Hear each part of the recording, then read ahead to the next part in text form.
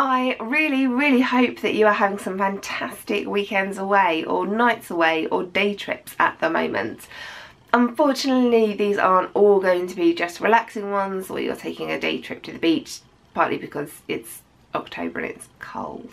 But also because I really hope you're going to lots and lots of university open days. University open days are really the best way to get the feeling for what is going on.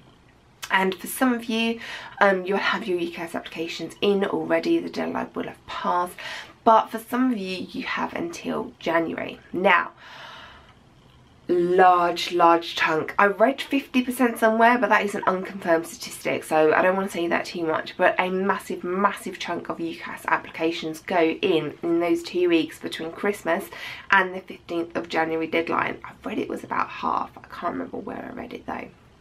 That is a huge chunk for the admissions officers to get through, but they don't wait until then to start handing out their places. People will have places already. People will have unconditional offers already. So please, let's get a little bit of a move on. Now, you know already that I've done loads and loads of videos, and I have written you a massive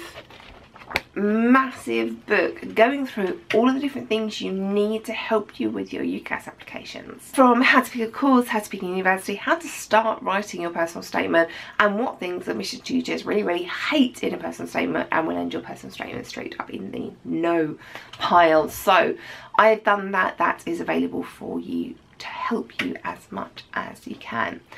Now let's start talking about school, because I want you to think back to year 11, how stressed you were in the kind of like April of year 11, how stressed you were in the March of year 11, and how maybe in the October of year 11 you hadn't maybe started your revision yet.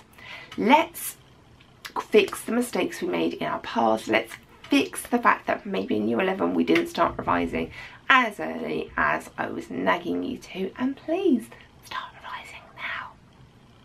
Yep. Start revising now, because these exams are really high stakes. It is so much more stressful, it is so much more work, time, effort than GCSEs. The sooner you start, the better prepared you are going to be. So getting flashcards, getting workbooks, go and look at the other exam boards questions, because A-levels at the moment, they're so similar between all of the exam boards that you can use the other exam boards papers to help you revise.